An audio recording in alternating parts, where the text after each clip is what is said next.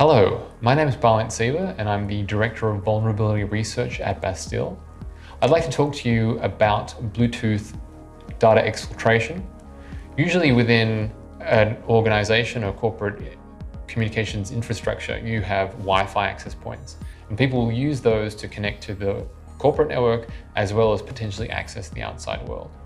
To actually circumvent that, phones can be used in Bluetooth internet tethering mode or with a normal hotspot that supports Bluetooth, such that you can connect your computer via Bluetooth and get out to the internet in a way that completely bypasses all the security checks that have been created by the IT infrastructure there. So usually people might connect via Wi-Fi to their little hotspot device or to their telephone. And some corporate infrastructures actually prevent that from happening by deauthing that connection as you attempt to connect to your device. But with Bluetooth, there are no precautions and no active countermeasures that actually can detect it and deal with it.